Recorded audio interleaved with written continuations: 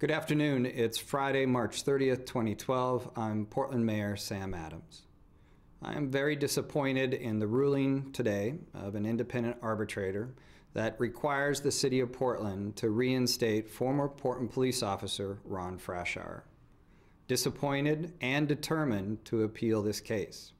Mr. Frashour's actions leading up to the deadly shooting of Aaron Campbell were outside of police protocols for the use of deadly force. We make that judgment after an extensive investigation of the circumstances and the decisions made by Mr. Frashour. I want you to know that we intend to appeal this decision, and we will not sit by and let the arbitrator's decision today stand.